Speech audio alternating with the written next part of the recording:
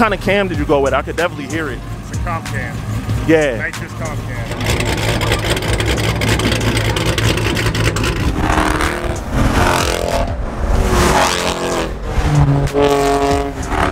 The speakers in the doors weren't enough. They weren't loud enough. So they pretty much had to take it outside.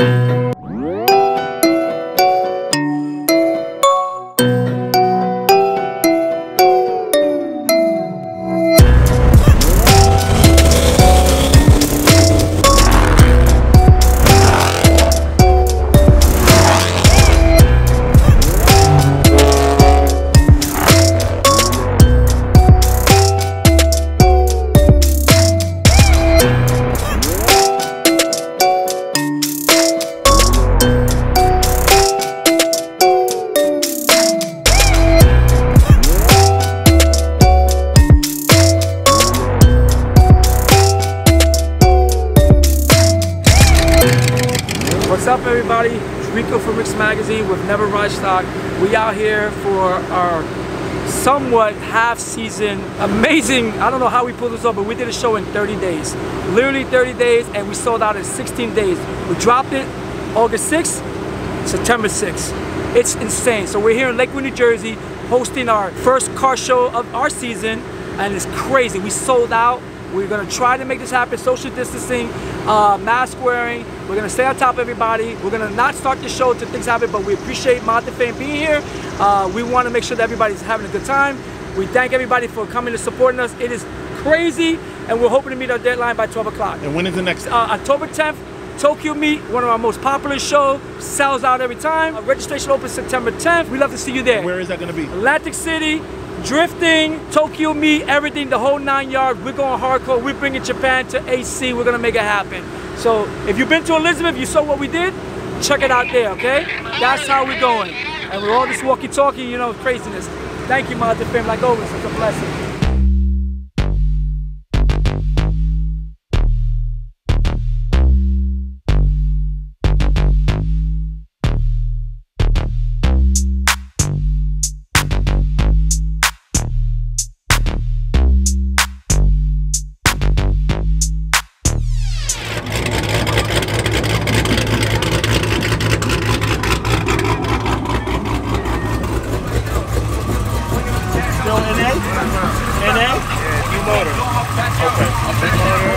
What did you punch it out to? Huh? What did you punch it out to? 422. You punched it out to a 422? 422, you know, my specs.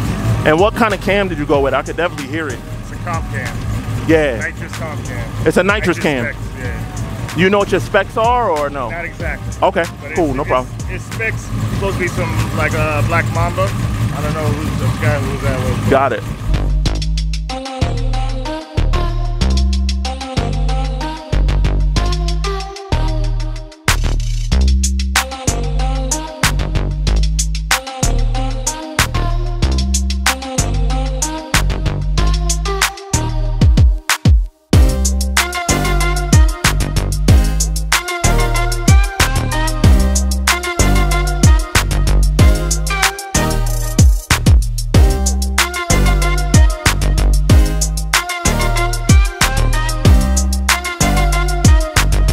I think this is my first time seeing this in person, guys. It's a GT500 front. It's a GT, right? It's a GT with the GT500 front. GT500 conversion and the GT350 carbon and fiber. the GT350 fenders. That's dope, man. That's cool. Thank you. Yeah, this is different. Holy shit. Look at how clean this Chevy Cobalt is. It's a Chevy Cobalt SS in this wide body, but the wide body is so clean you'd never notice that it's a wide body. Like, if you don't know, you would just think these cars came like that. Jesus, somebody put a lot of money and time into building this thing. Like a lot. All right, y'all, so like I was saying, I'm rocking out with Caesar and Anthony. This is Caesar's whip right here. But Anthony is gonna tell us, he's the spokesperson. He's gonna tell us what's up and what this is about. Yo, man, I seen this in the Bronx before. What is this? What is this about? The music that just came from pretty much like this to this extent. It's pretty much from DR, the Dominican Republic. We're big in music over there. So we noticed that the speakers in the doors weren't enough. They weren't loud enough. So they pretty much had to take it outside.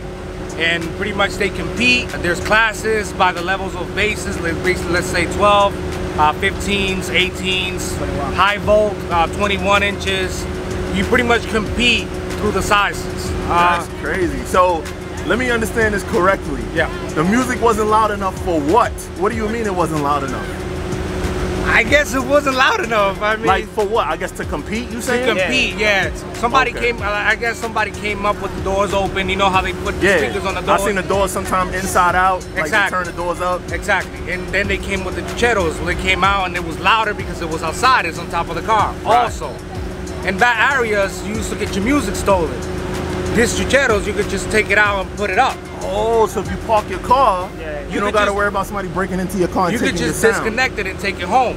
Ah, so it was way more, it was way better because music is expensive. It is. It's a lot of money. A lot of people don't know that. Yeah, a lot of people like don't know this setup right here, just on the roof. With you see the whole EQ here. Y'all see this? All of this. Yo, a setup like this. What would you say something like this costs? Like 10,000, 11,000. 10,000, 11,000 just for this sound alone. Just the music alone. Forget the car. The car honestly doesn't really matter as much. What comes out of it is what matters, right? Pretty much to transport the music. That's what it is. So y'all could do your own block parties. Pretty much, yeah. Pretty much. You could shut down a block, turn it into, and with COVID, I'm pretty sure y'all was lit this summer. Yeah, because we could take it outside. You know what I mean? We don't have to be inside. That's right. That's right. The things I want to explain to you about this radio. Go ahead. The things about this radio is before we used to have the car, we used to have it inside. With this radio now, you can take it outside in front of your car and you can tune the music, fine tune it to where it sounds perfect always. Because if you're tuning it from the inside and the speakers are on top, you're not really hearing the tone. So that's why y'all bought the EQ outside. And we brought it outside. This is called the Medusa. That's what this is called. Okay. So this is pretty much to tune the music outside, make sure everything is perfect. Yo, people do things for different reasons. Me, I'm into performance, speed, so I spend my money and people think I'm stupid for the things that I do. Like, why I go that far? I'm pretty sure people look at what you're doing, they say that's stupid. Why would you go that far? But they don't understand the passion in what we do and why we do it. At the end of the day, we all got something in common. That's it. Which is cars. That's it. Whether it's camber. What we do with our cars is just, it's different. It's up to you. Yeah, exactly. And where y'all boys from? We're from the Bronx. Okay, y'all original with it then. Thank you. Y'all official. Thank you. Yo, man, I appreciate y'all, man. Where could they find, like, you guys got Instagram or anything like that? Yeah, my Instagram is at ANT_CLNINE. There we go. Caesar, what's yours? All right, so you got Caesar_Martinez Z08. There you go. So if you want to see him clash and all that, go there, follow him. Plus, in the Bronx, you know, we know the ladies, they want to see that too, right? Yeah, they want to see that too. Yo, man. The crazy part is y'all making them dance out there, right? Yeah, that's a fact. That's a fact. You get double action, bro. All right, yo, thank you, man. I appreciate y'all. All right, guys, so this one you know as the Lexus GS, the Bubble Lex, the Jay-Z Lex. This is what you guys know this car as. That's what I know this car as well. But I'm actually here with the owner to tell us what it actually is. Man, so what made you like import a car and like, what first of all, what year is it? It's a 1991. It's a 91, so what motor is in here? 2JZ GTE, the twin turbo. The one that comes in the Toyota Supra. In 91 in the US, didn't we have the 1JZ? No, we never had the 1JZ. The GS300 back in the days was a regular stock. Already a 2JZ NA. So it was a GE instead of a GT. Exactly. Got it. Exactly. Okay, cool. So what made you want to import a car like this instead of just buying a regular car? Why? Well, one, I already have an R33 which is already hooked up. Oh, let's talk about it. Come on. Yeah. You got an R33. Yeah. So you import all these cars. I don't import it, but I buy them. Buy them imported. Yeah. So both cars are JDM cars built in Japan and shipped over to the US? Exactly. Okay, and exactly. this is your R33? Yep. Wow. This is my They got an R33 as well. This is my R33. Tell us about the R33. What is this? Built from bottom to end is a RB25 engine. It's stroked out to a 2.8, so it's actually an RB28. So it's a So what type of power do these cars make? The engine is capable for at least 900 to 1,000 horsepower. And what are you running But at? right now I'm at 18 pounds of boost, so I'm around 520. That's crazy. So let me understand this, man. These cars, people don't know, they never came to the US. No. Right? No. But this was the original GTR. You know what I mean? So it has all the like the computer technology that's in the screens and all of that. Well, not this one per se. That's the R34 with the computer screens. Yeah, okay, exactly. This is the R33. So they never had the computer on the dashboard itself, or. But it was still very. Oh yeah, definitely. Drive, right? It's no, this is actually a rear-wheel drive with all-wheel steering. Wow, all-wheel steering. Back in what year is this? This is a 93. Wow. I'm sorry, 95. This one is a 95. This is a 95. All right, man. Well, we're going to film it, check it out. Where can they find more pictures of this car and all that? They can follow Tutomo Racing, at Tutomo Racing, or they can follow at KJ for you and me. That's it, brother. Thank you very much. Mod. Appreciate it. Definitely. Like it. Watch it. YouTube, Mod2Fame. Yo, it got crazy at that Rick's car show, man. Rick's Magazine puts on crazy, huge events. And unfortunately for me, man, I'm still like a little leery with coronavirus. So I'm not trying to be around huge crowds like that. I got there nice and early during the setup so that this way, you know, so I'm bouncing for a little bit. I'm gonna go get something to eat, chill, and I'll probably go back later just to film like the award ceremony of who wins what in what classes. But I wanted to talk to y'all real quick about why I chose to film the types of cars that I chose. Is because I want to show like diversity on the channel, man. There's so many people that's into different types of things with cars. For an example, the sound clashing stuff. I don't understand it. It's not my thing. I don't really like loud music. 9 times out of 10, if I'm driving one of my Hemis, whether it's the Durango or whether it's the Hellcats, I don't even have the radio on. Like, I don't listen to it because I'm too busy listening to the engine and the exhaust. So that's just me, but I'm different, right? However, that doesn't make me, you know, what I'm doing right and what they doing wrong. So I just wanted to feature it, and plus I wanted to understand it myself. Where does that come from? You know, putting speakers on top of the car. Like, I understand that sound clashing been going on for a long time. For those of you that don't know, sound clash means a competition of whose music sounds the best.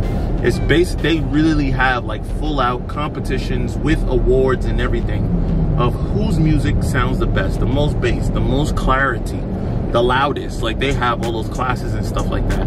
I've never been into it, but it's always been around. So, but taking it to the next level where you got speakers outside the cars, that's even crazier. Guys, another thing I want to thank y'all for is the continued support with buying the merch. Right now I'm wearing the Mod2Fame Black Edition is what I've been wearing, meaning black leather, black shirt, all black everything, which I really enjoy this shirt. I really appreciate y'all, man. Y'all been really supporting and picking that up and getting that merch, man. And also, I realized that my prices may be a little bit too cheap, looking at the pricing of everything and looking at what everybody else sells for it. And the fact that there's not much markup at all. Like, we really take care of y'all. So therefore, go get it now, while before, you know, pricing increases and stuff like that, because as production increases, we're gonna probably have to increase pricing because we're gonna probably have to get somebody to fulfill all these orders. I'm gonna probably have to hire somebody because me nor the team that's doing other jobs can do that too. It's just too much. But keep visiting Mod2Fame.com. Keep checking out the different things that we add. We add new merch like every week. So check that out. And guys, thank you so much for watching the video. Much appreciated. It's your boy Stephanie here from Mod2Fame. And here in this Dodge Durango RT, we out.